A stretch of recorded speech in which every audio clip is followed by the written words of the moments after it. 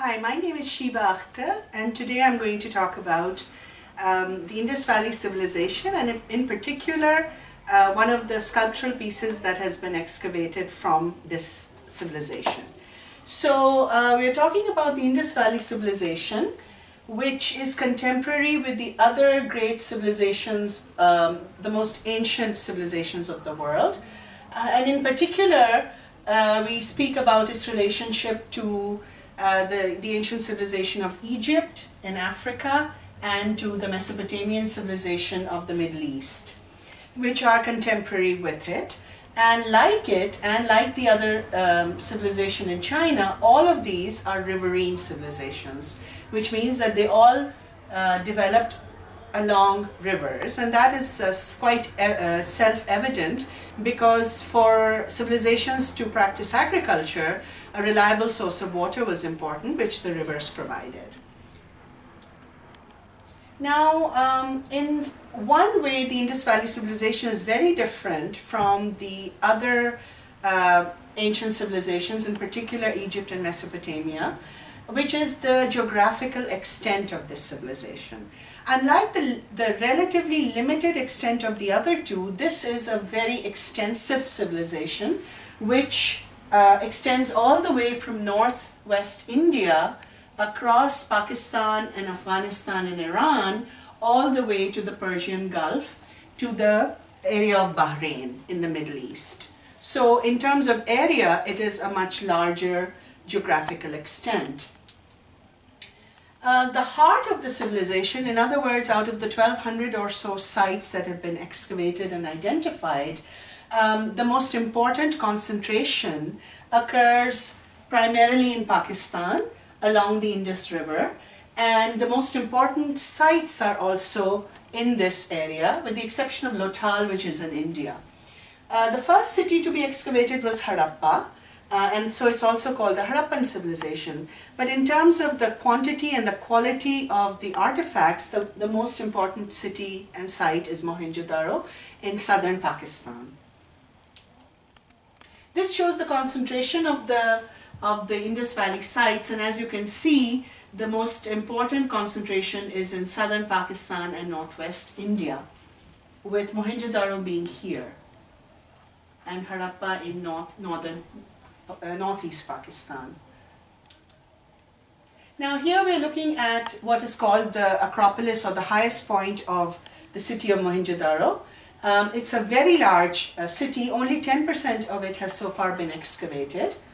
And I'm just showing you some quick aerial views to give you an idea of... now this structure is a later stupa from the Buddhist period, so we should not consider this as one of the structures of the Indus Valley sites. It belongs to about 500 BCE, so much later. Just quick views of the Acropolis of Mohenjo-Daro. Most of the art that comes from this civilization is miniature, and much of it consists of seals, stamped seals, which are carved with bulls, which are masculine. They're not the cow, not a single cow has been found, they're all bulls, and they are typical in the humped bull is the typical for this civilization. Very unfortunately, the script has not yet been deciphered, so we don't have any way of knowing in detail too much about the beliefs of the people or their values, or any written records have not been deciphered yet. All the figures are miniature. They are really quite small, a few inches at most, and the majority consists of female figurines, which probably represent fertility goddesses, which represent the fertility of the human race, or they represent little animals, probably as toys for children. The exception, and this is significant, consists of 16 sculptures that have been discovered at Mohenjo-Daro, which are almost 7 of which are identical. So the 16 which are larger than the miniature None of them are life-size, and none of them certainly are monumental in the way that Egyptian sculptures are.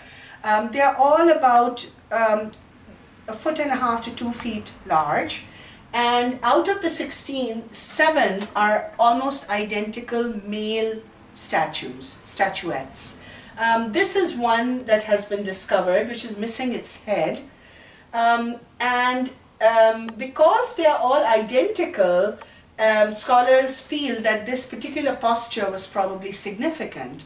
And what is shown is a male wearing a kind of a toga or robe, seated with one knee lifted, holding the hand cupping that knee, and probably this was a prayer posture, because it was a significant posture for all 7 to be shown in this posture.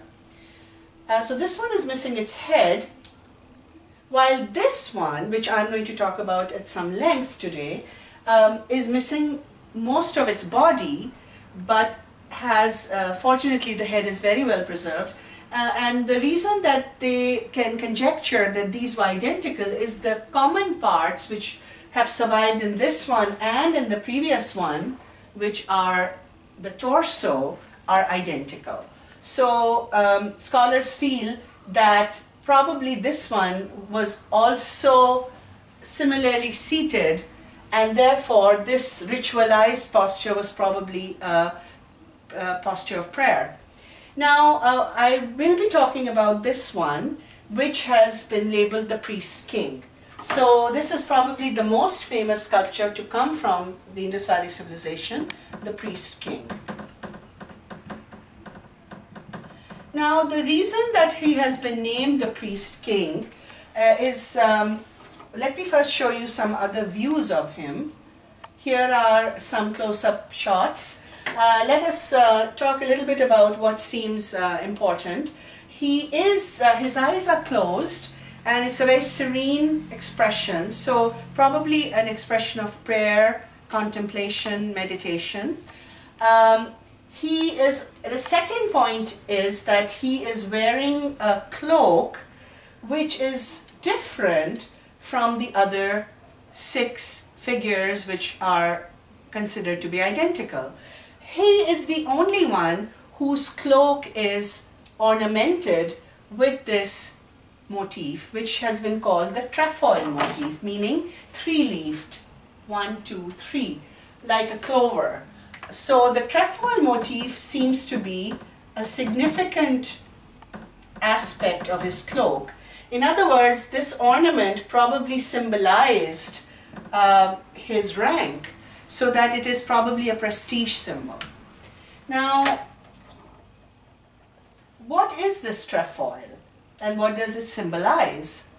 So here are some more views at the back, and you can see how much it is repeated throughout the robe, and therefore we must ask ourselves what it means. Well, scholars have conjectured that in the ancient world this was an astral motif, meaning that it was equivalent to being an astral motif. In other words, astral meaning star, so that it symbolized or represented a star.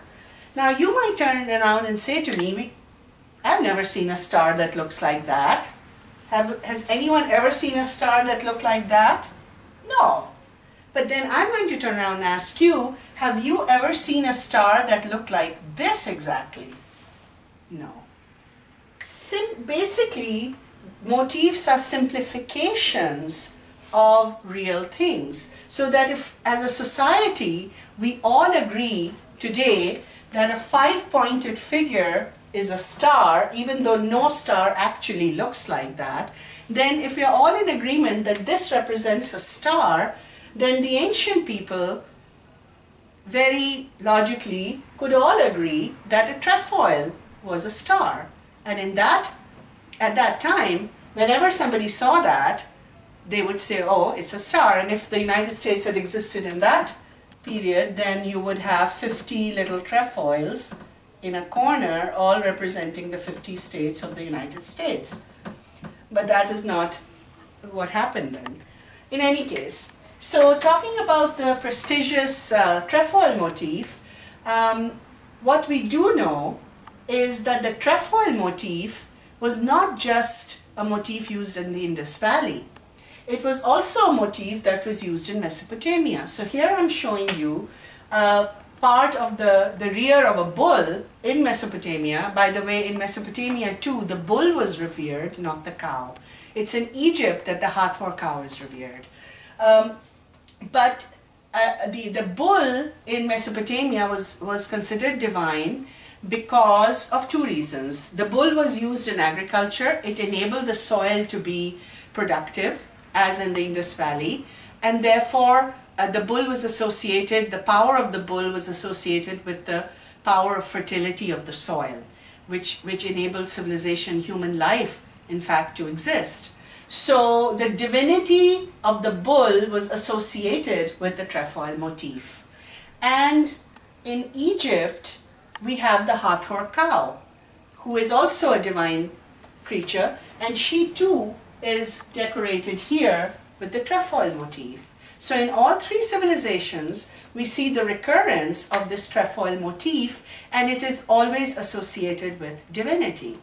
Now, another reminder of the bovine family, whether they are cows or bulls, being associated with fertility and therefore with divinity, is that at harvest time, the ancient peoples noticed that the constellations of the stars, if you join the stars together, made up a bull, which is called the Taurus in the zodiac. And that occurs at springtime, the zodiac Taurus symbol, and that is the time of harvest. So the fertility of the soil, the picture of the bull in the sky or the cow in the sky, reinforced that idea that this animal is divine, and therefore a motif which is used to decorate that animal, which consists of the star motif in the sky, is associated with divinity. So when we come back to a figure such as the priest king, or a human figure whose cloak has the trefoil motif, we can assume that he has divine status in his society. And for that reason, and together with his meditative expression, he is probably a priest. And the king, why? Because in most ancient civilizations, the king was also the high priest, or the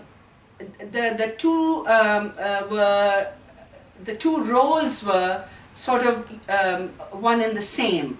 So given the fact that his headband is missing probably a jewel or a precious stone, together with the prestige of the symbol, in the absence of any written records that could be deciphered so far, because the writing has not been deciphered, this particular sculpture, which is the most significant one to come from the Indus Valley civilization, has been called the Priest King.